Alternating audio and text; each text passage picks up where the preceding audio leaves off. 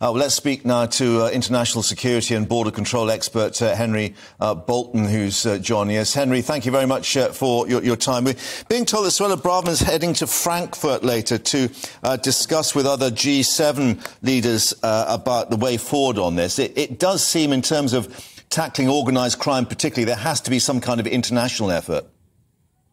Indeed. I mean, I should say from the outset that I'm not in any way opposed to agreements with the French. Not at all. I think that's part of the puzzle that's got to be put together to deal with this problem.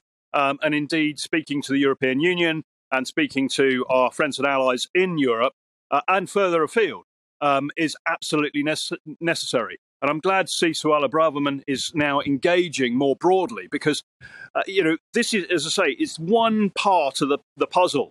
And up until now, what we've seen from the government consistently is a reactive approach with one-off policies. Now, those policies may be related to, the Navy in the Channel or an agreement with France. But frankly, they don't work, not on their own, not as standalone policies or responses. What we've got to have is a strategic framework, fully integrated, fully comprehensive across all departments of government and all agencies. And that's got to be at the international level, disrupting people smuggling networks all the way back to the point of origin at every conceivable point along the way. That requires diplomatic engagement and law enforcement engagement and proactive engagement. That's crucial. This isn't about liaison.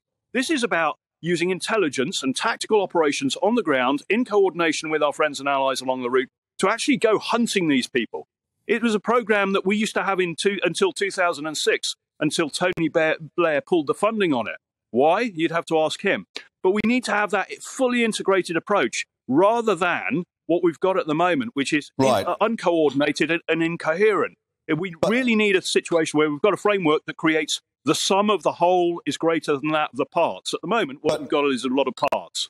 But how much should we contribute to that in terms of the money? I mean, 63 million we're being told now in this deal with France. Clearly, if we're talking about pan-European strategies, it's going to cost a lot more, given, of course, the cost of living crisis and what we might be finding out on Thursday. Well, obviously, I'm not directly privy to the discussions that have been going on with the French. But as somebody who's actually worked borders and worked the fight against organised crime, including Albanian organised crime in that region, I'm puzzled as to why we've got to put that money up.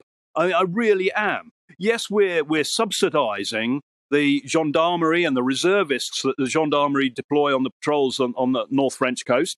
Yeah, there's various things. We've got to pay for the expense of putting our liaison officers in those control rooms. I have nothing against that. But this amount of 63 million, as I understand, per year, it seems a massive amount. And I believe, and I'd love to sit down with the Home Office and go through this, but I believe that we'd be far better off and it'd be far more effective if we use that money to actually effect that upstream disruption of organised crime and the people smuggling and used it to reform the way that we manage our borders. And just as an example of what I mean by that, we've got an incoherent approach on our maritime borders. We've got about 8 agencies operating patrol boats doing entirely different jobs in the Channel, where they should actually be one agency affecting law enforcement across the board, rather like the US Coast Guard or the Finnish Coast Guard.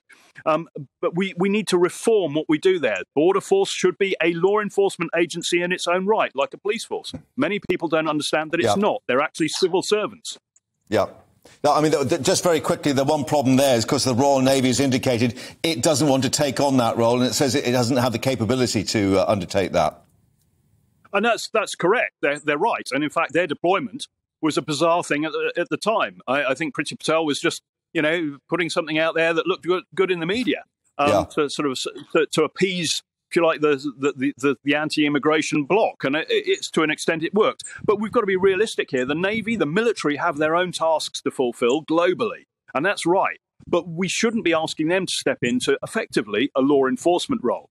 Our border agents, our border force, should actually have the capability that it needs. We're leasing boats. We're hiring boats for Border Force. They should have their own fleet. Let's bring in the Coast Guard. Let's bring Border Force into it. Let's bring some of the naval assets, perhaps, and various other assets that are out there. Maritime or fisheries protection should be one agency policing that maritime border. It's a border. It's not just an immigration problem. It's dealing with heroin, cocaine trafficking in boats across the maritime border, and it's dealing with fisheries violations and immigration violations. Let's have one agency working in a coherent, use that terrible phrase, joined-up approach with one plan, one strategy, and one framework.